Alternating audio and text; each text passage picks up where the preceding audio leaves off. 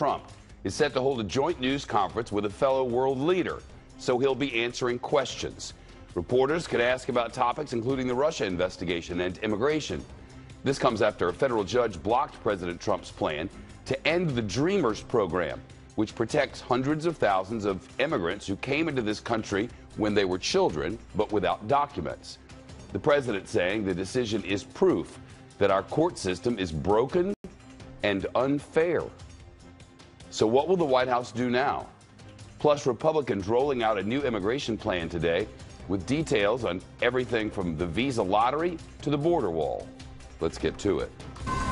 Breaking news. Shepard Smith reporting live from the Fox News deck.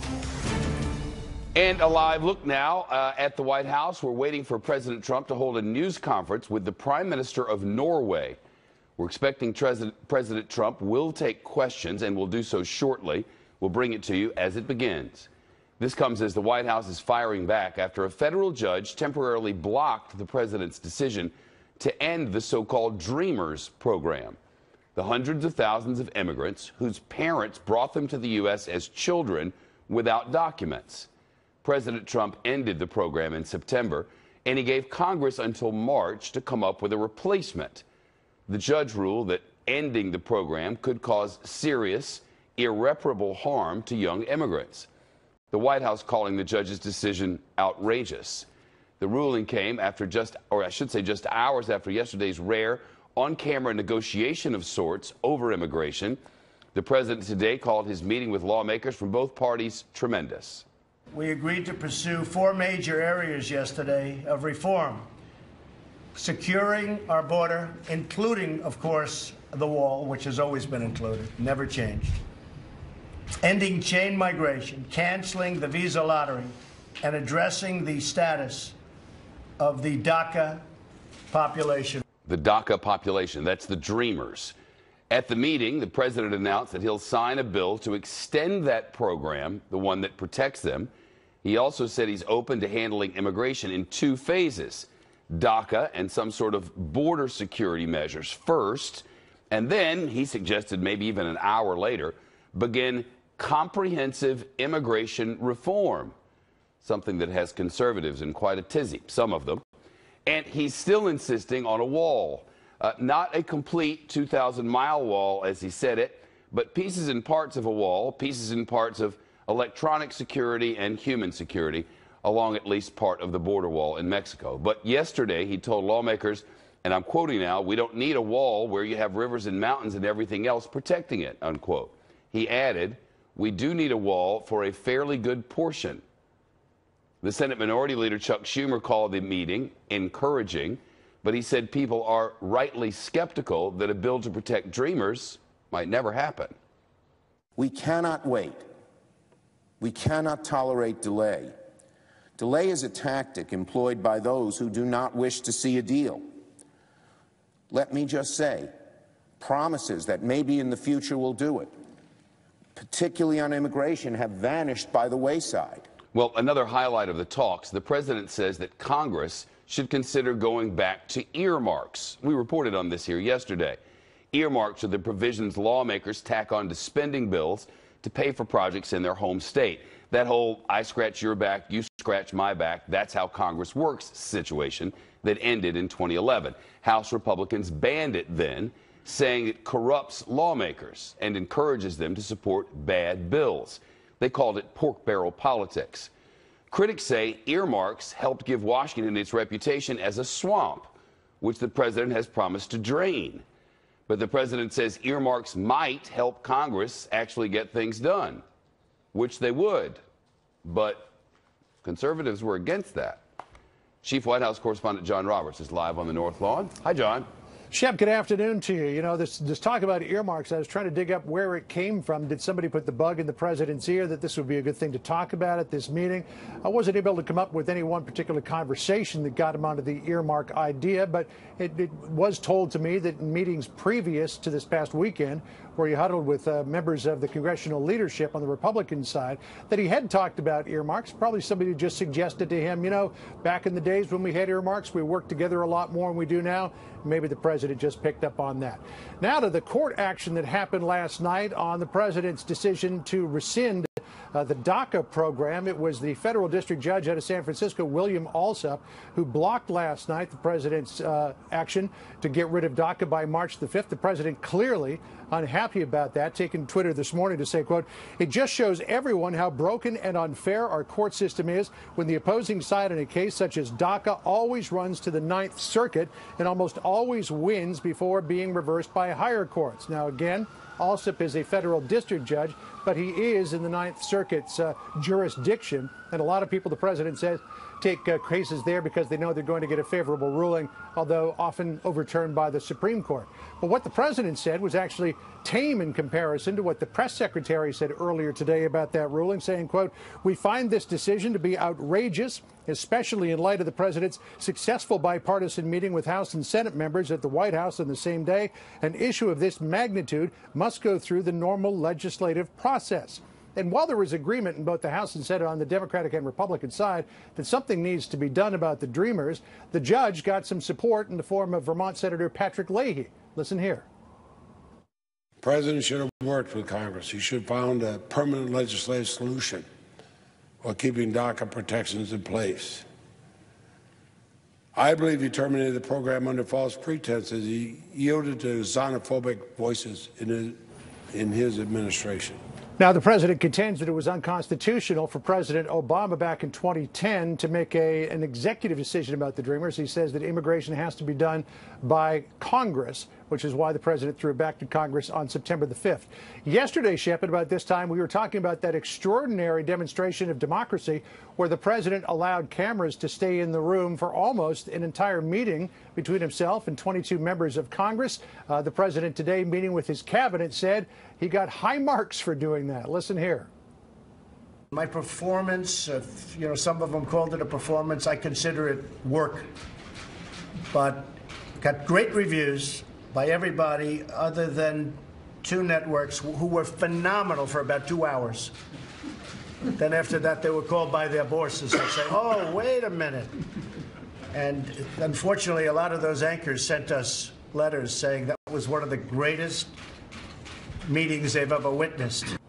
Well, it wasn't really in the form of letters, Shep. It was more tweets and on-air comments, most of them remarking on the extraordinary scene that we saw there yesterday of having the meeting opened up to cameras for the most part. Shep? John, thanks. Also today, President Trump says his administration is taking a look at libel laws.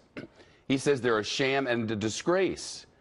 This comes after the controversial new book from author Michael Wolff, who had inside access to the White House, who was given inside access by the president. Wolff's book offers a negative account of the Trump administration and portrays the president as unengaged and unfit to be commander-in-chief. The president has called the book a work of fiction. Back to John Roberts at the White House. He can look at the law, but when he looks at it, it won't change because he can't change the laws, right? Yeah, no, it's difficult to do that, but he would obviously have to get Congress on board to do it. But this is something, Shep, that the president has been talking about for a long time now, all the way back during the campaign when a lot of those stories surfaced, and he said that people can say anything that they want about anybody without any kind of recourse on the part of the person who he believes has been damaged. He talked about that a little bit more at the cabinet meeting today. Let's listen to what he said. We are going to take a strong look at our country's libel laws so that when somebody says something that is false and defamatory about someone, that person will have meaningful recourse in our courts. If somebody says something that's totally false and knowingly false, that the person that has been abused, defamed, libeled, will have meaningful recourse. In addition to the president believing that our current libel laws are a sham and a disgrace, as you pointed out, Shep, he also says they do not represent American values or American fairness. But as you pointed out, the president can't do anything about this by himself. He'd need to get Congress on board. That, no doubt, will be a heavy lift. Shep? Yeah, it's more than that. John Roberts at the White House. John, thanks very much. For clarity, because we're in the position to report facts here. All of that about libel laws, that was just a word salad of nothingness, because none of that means anything except look over here. He couldn't change the libel laws. If he wanted to change the libel laws, he couldn't change them if he got the Congress in there. These are state laws, and that was nothing. John Bussey's here, associate editor of the Wall Street Journal, with which this network shares common ownership. It's state laws. Right. It's two things. It's interesting. First off, this is not a sham, and it's not a disgrace. Our libel laws are here to protect, and they do a pretty effective job of that. Speaking from a journalist standpoint, we're very observant about what has to be done to not libel somebody. So they're not a sham and not a disgrace. They are state laws. The Constitution's First Amendment is what it's all about. And good afternoon from Fox News in New York. I'm Shepard Smith, the president of the United on Fox television stations and the Fox News channel on satellite and cable.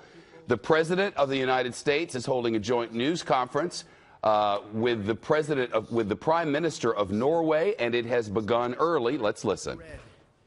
Brave, treacherous seas in courageous missions of exploration. Centuries later, during the Second World War, brave Norwegians escaped occupied Norway to fight alongside of Americans and the Allies, including on the beaches of Normandy in 1944.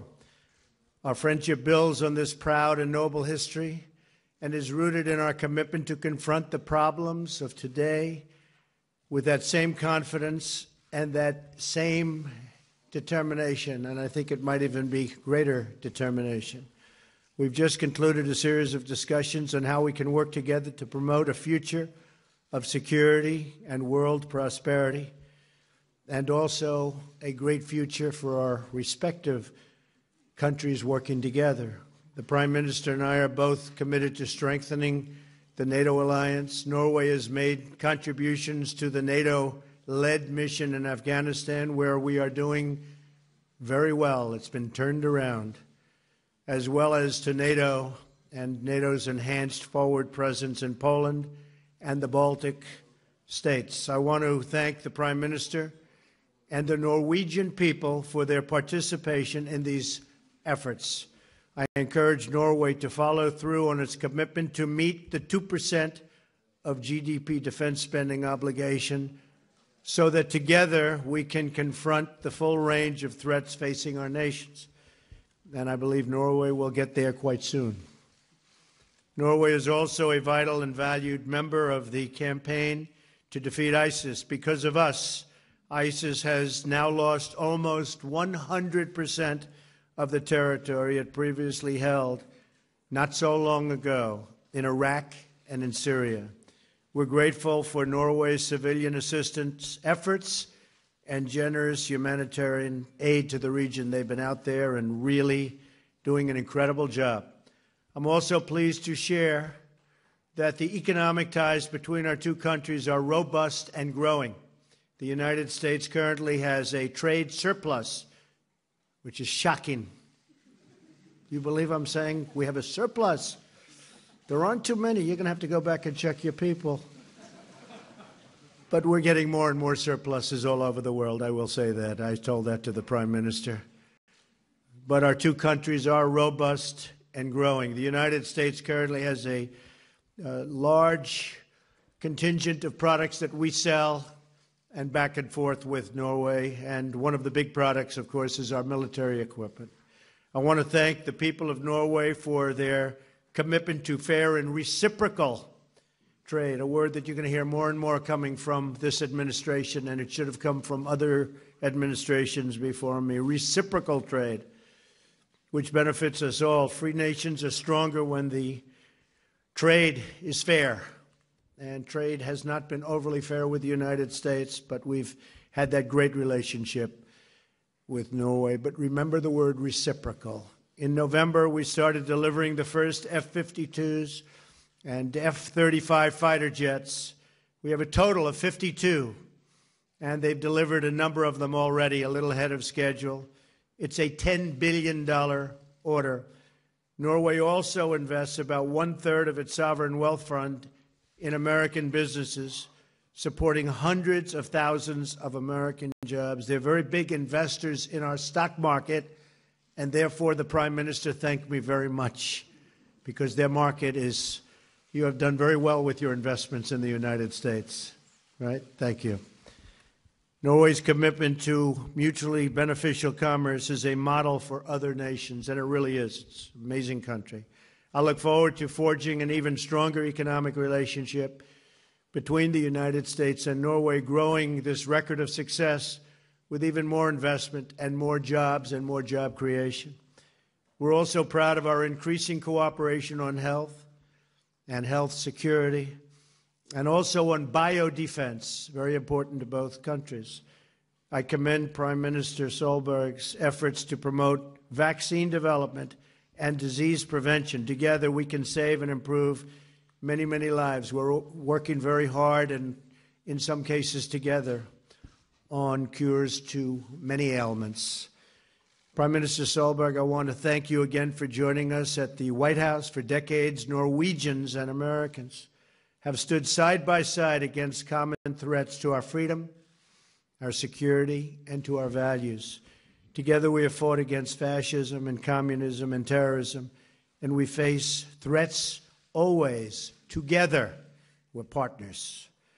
Our partnership has advanced peace, cooperation, and respect for human dignity all around the world.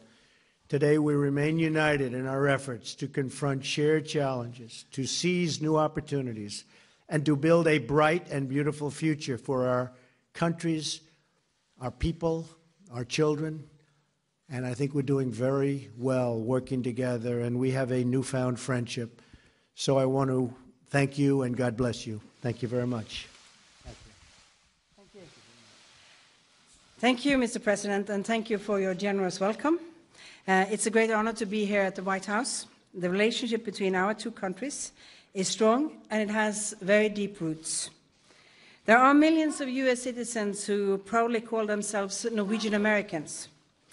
And our Norwegian Constitution, the second oldest in the world, that is still in force, was inspired by American ideals.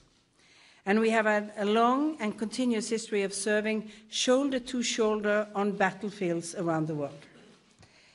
The U.S. remains our most important ally, a major trade partner, and a close friend. Today, we have discussed issues of importance for our relationship, how we can keep our countries and citizens safe, how we can grow our economies, how we can further the cooperation in areas of mutual interest. And I have assured President Trump that Norway remains an ally and a friend that you can count on in the future.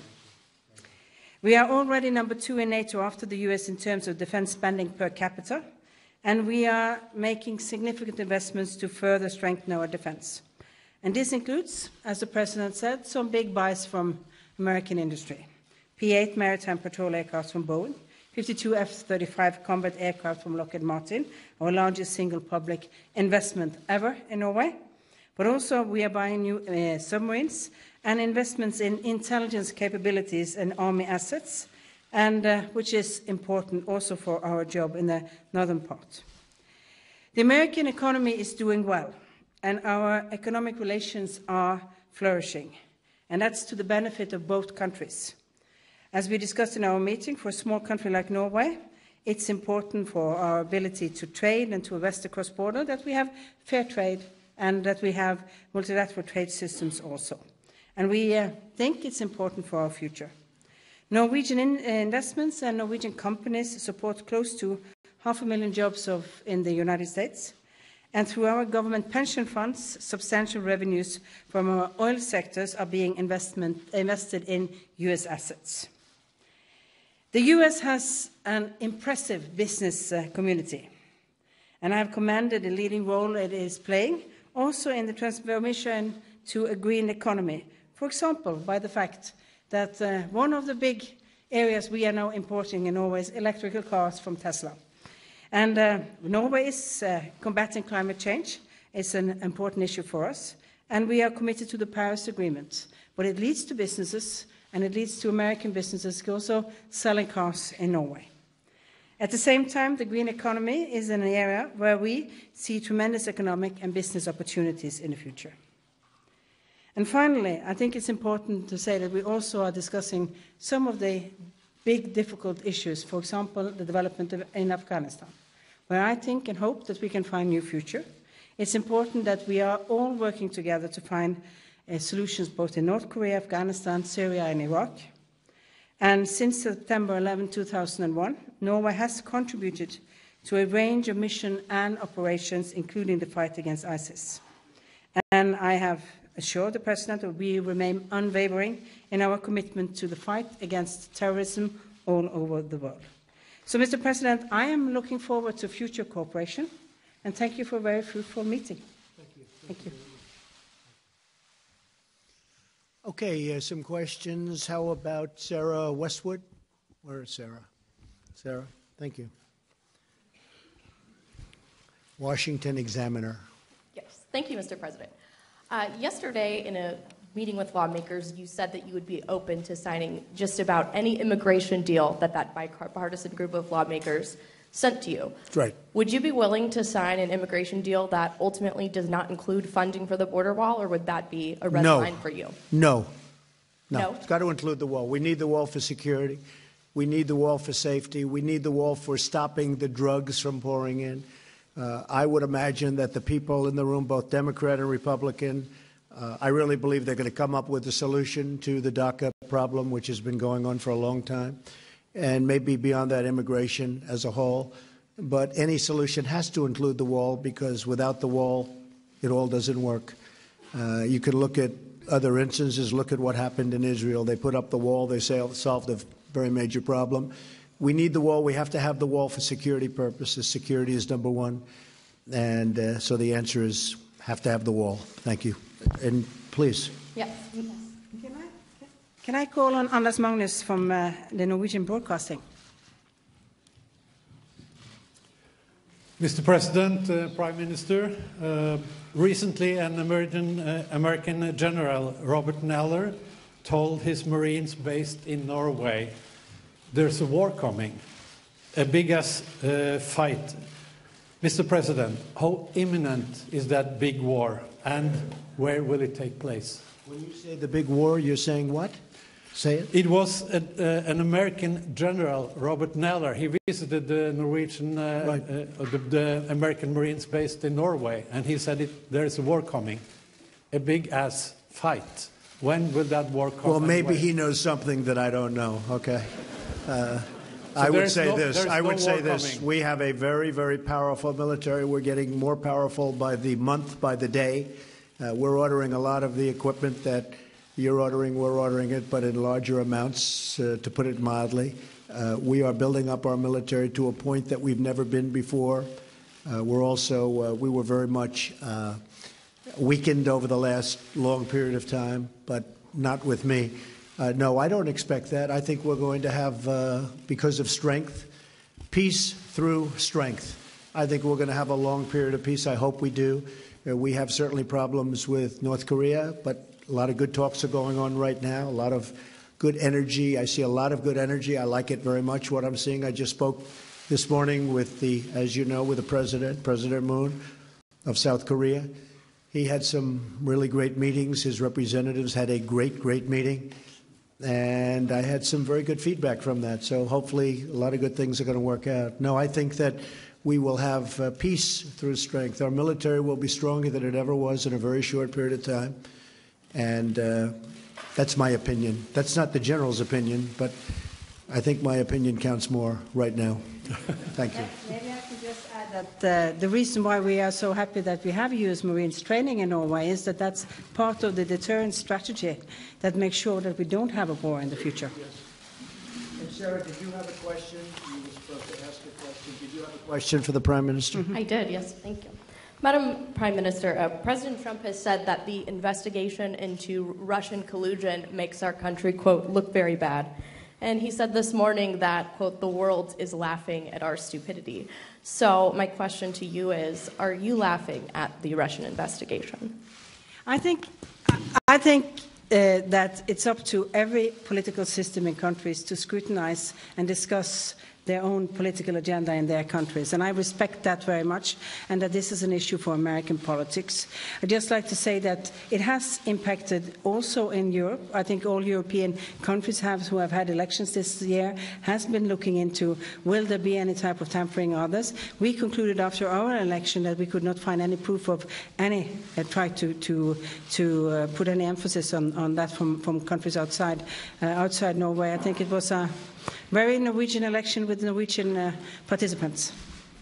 Well, I will say this. There is collusion, but it's really with the Democrats and the Russians, far more than it is with the Republicans and the Russians. So the witch hunt continues. John, go ahead.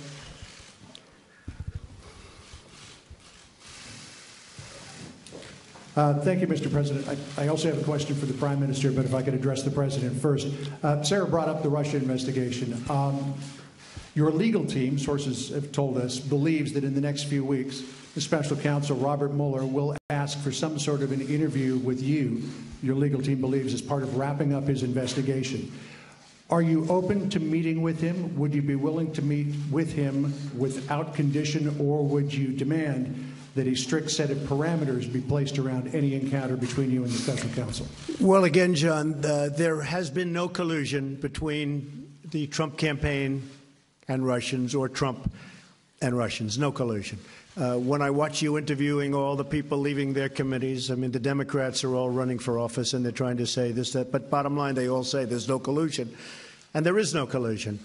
And when you talk about interviews, Hillary Clinton had an interview where she wasn't sworn in, she wasn't given the oath, they didn't take notes, they didn't record, and it was done on the 4th of July weekend. That's perhaps ridiculous, and a lot of people looked upon that as being a very serious breach, and it really was. But again, I'll speak to attorneys. I can only say this: there was absolutely no collusion. Everybody knows it. Every committee. I've been in office now for 11 months. For 11 months, they've had this phony cloud over this administration, over our government, and it has hurt our government. It does hurt our government. It's a Democrat hoax that was brought up as an excuse for losing an election that, frankly, the Democrats should have won because they have such a tremendous advantage in the Electoral College. So it was brought up for that reason. But it has been determined that there is no collusion, and by virtually everybody. So we'll see what happens. But again, would you be open to? We'll see what happens. I mean, certainly I'll see what happens. But when they have no collusion and nobody's found any collusion at any level, it seems unlikely that you'd even have an interview. And Madam Prime Minister, Norway shares a small but strategic border with Russia. President Trump's position has been it's better to try to work with Vladimir Putin, if possible, than to work against him. Mm-hmm. Where do you come down on that idea of better to work with Putin than to not work with him?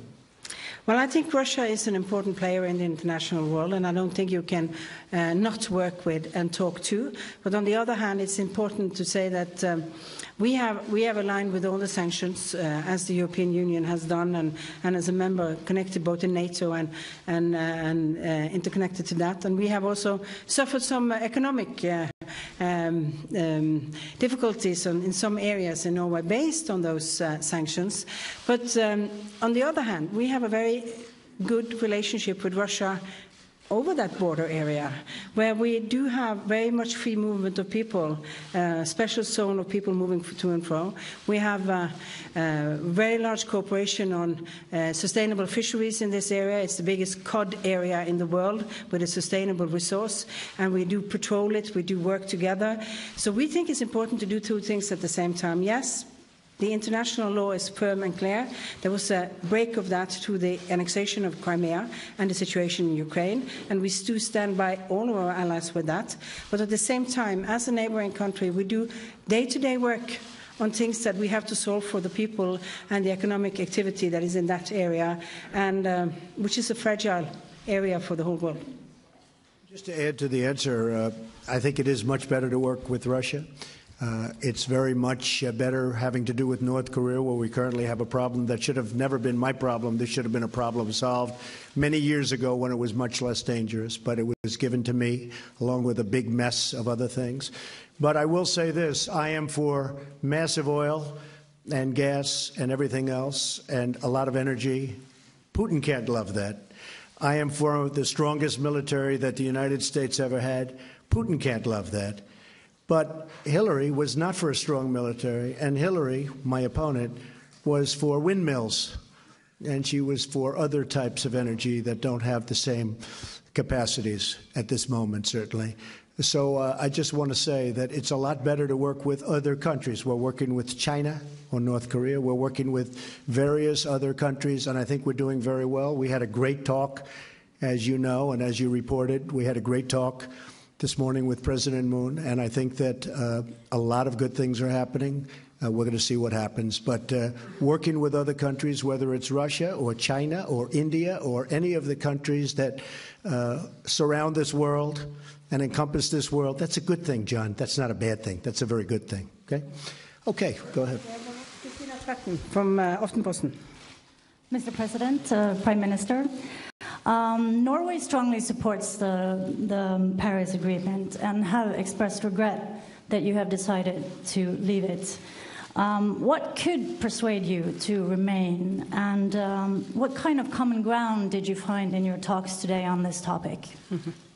Well, it wasn't a major topic, I must tell you. We talked about other things, including mostly trade. But I will say that the Paris Agreement as drawn and as we signed was very unfair to the United States. It put great penalties on us. It made it very difficult for us to deal in terms of business. It took away a lot of our asset values. We are a country rich in gas and coal and oil and lots of other things, and there was a tremendous penalty for using it. It hurt our businesses. According to some estimates, we would have had to close businesses in order to qualify by 2025, whereas, as an example, China, by 2030, they don't kick in until 2030. Russia, someplace in the mid-1990s, that was their standard, and that was never a good standard because that was a dirty standard for the environment. It treated the United States very unfairly, and frankly, it's an agreement that I have no problem with, but I had a problem with the agreement that they signed because, as usual, they made a bad deal. So we could conceivably go back in, but I say this, we are very strong on the environment. I feel very strongly about the environment. Our EPA and our EPA commissioners are very, very powerful in the sense that they want to have clean water, clean air, but we also want businesses that can compete. And the Paris Accord really would have taken away our competitive edge. And we're not going to let that happen. I'm not going to let it happen. And if I just might add that there are business opportunities in this, as we talked about during this, because we have strict regulations on to reach our Paris targets. That means that we have very strong policies for environmental friendly and climate friendly technologies, and which is a small part of why the United States now have a surplus in the economy towards Norway. So you never miss up on a good opportunity with good environmental standards. One of the great assets of Norway is a thing called water. And they have tremendous hydropower, tremendous. In fact, most of your energy or your electricity is produced by hydro. I wish we'd do some of that. But hydropower is fantastic, and it's a great asset that you have. Thank you very much. Great honor. Thank you. Mr. President, this is the special counsel for determining whether there are votes on the reason. Thank you very much. The President of the United States and the Prime Minister of Norway wrapping up a joint news conference. Coverage continues on Fox News Channel, on satellite and cable. For those of you watching on Fox Network and my local stations, we're going to return you to your regular programming. I'm Shepard Smith, Fox News, New York. Now continuing on Fox News Channel, across the country and around the world, the President again calling the Russia investigation a Democratic hoax. It is not. Fox News has been reporting and will continue to report that two people have pleaded guilty. Mike Flynn, the former national security advisor, guilty of lying to the FBI about matters Russia.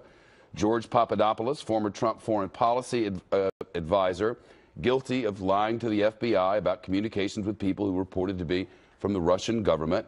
Paul Manafort, the campaign manager, Rick Gates, both indicted, and the investigation continues purportedly into Trump team ties to to Russians and potential money laundering and the rest. John Bussey is with us, associate editor of the Wall Street Journal, with which this network shares common ownership. It is, when we talked about this during this, it is a bit baffling that he's coming off a very good day. As he mentioned himself, his performance was brilliant, and some anchors sent him letters. This is yesterday. Right, and he was riding this wave of goodness and cooperation and inclusiveness, and now he blew it all up. Yeah, well, he turns it back to the story that he wants people not to be paying attention to. He did it himself with his tweets. Tweets this morning about the dossier and an interview related to the dossier being released by Dianne Feinstein and criticizing her in very strong terms after yesterday being across the table from her and sort of showing a very nice sort of bipartisan moment that's rare in Washington. Talking about the need that our libel laws are a sham and a disgrace and they need to be rewritten. Why is that? Because there's a book that's out and it is criticizing him and calling him mentally unstable, and he's angry about this. So once again, kind of by his own deeds, sort of turning the conversation back to the topics that yesterday he was very successful in getting the press coverage and the public kind of mindset off of. On some level, with some quarters, it works for him. Because, you know, my team, we have this Twitter thing, and the people are those who are with him no matter what. He should change the libel laws. The libel laws are horrible. He can't. He's not a dictator. He's not a king. He can't change the libel laws. That's preposterous. Well, the libel laws are set by 50 states and by the First Amendment of the Constitution. So if you're going to change the libel laws, you're going to have to get Congress to change the First Amendment. Not only that, they're not a disgrace and a shame. They are very effective in protecting people who are written about and also those who write about them, providing guidelines that you have to follow.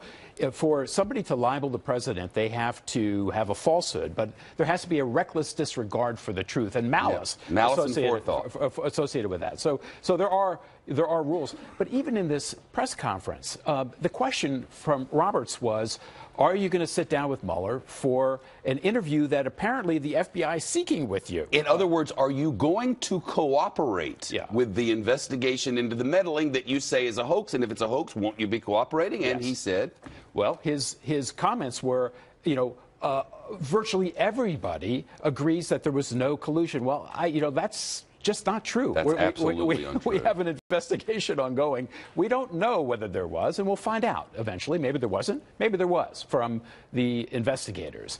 But again, sort of churning over the issue, calling it a hoax rather than sort of answering the question. Ultimately, the answer to the question was, we'll see. But I don't think there really is reason for an interview, he said, because there was no collusion. It was a hoax. Yeah, so it's a Democratic hoax. So we don't know what the answer to the question is. And I think that if you were president with as much inclination to have the transparency that yesterday revealed, really open discussion between disagreeing parties, but very civil. Very civil. At times quite charming. It was. If you wanted to show that transparency, you'd say something like, something, I want to get to the bottom of this just like everybody else. Of course, I'll talk to the FBI, but there'll be parameters on that because I'm president. And I don't want to divulge certain types of information that I shouldn't be. In other words, you walk down that road. Excuse me. I think I have a touch of the flu. It would be very easy to answer the question in a way that was fairly truthful and not get yourself in any trouble. And we're cooperating. We've been, just say what all his people have said. We've been cooperating from the very beginning. We will continue to cooperate. We want to know what the Russians have done to our system. He never says that, ever. And then move on to how cool it is that we're selling more fighter jets to Norway, and that's creating jobs in the United States. In other words, turn it back to the positive story. Our new friends. Yeah, turn it back to the positive story. Mind you, there's momentum behind this discussion that happened yesterday on DACA. Great momentum. Schumer's talking positively about it. The Republicans are talking positively about it. A lot depends on it. The spending bill is kind of in sort of temporary hold because they want to make some traction on DACA first. Traction was shown yesterday. Yeah. These are all positives that the president can convey. And he was doing great with Dianne Feinstein, even of California yesterday, the Democrat of California. A back and forth and give and take. And then Dianne Feinstein releases the transcripts of the testimony of the former Wall Street Journal reporter who runs Fusion GPS and produced the dossier, which we now know was actually produced for Republicans, a Republican website, as opposition research against President Trump until they realized President Trump was going to be the Republican nominee. And then the Democrats came in and started funding it. And we learned a lot. And none of it was very good for the president. And he just sort of threw Dianne Feinstein under the bus again today. Don't tweet. You got a lot of momentum from yesterday.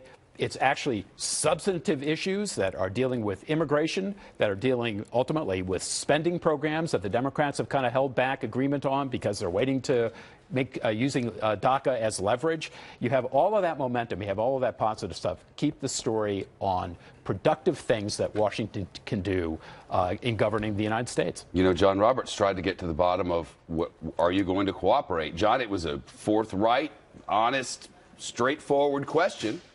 It was, and I specifically asked it like that, Shep, because I know that the president's legal team has been going back and forth with the special counsel's office about the potential for a request for an interview of the president in what they believe will be the closing weeks of this investigation.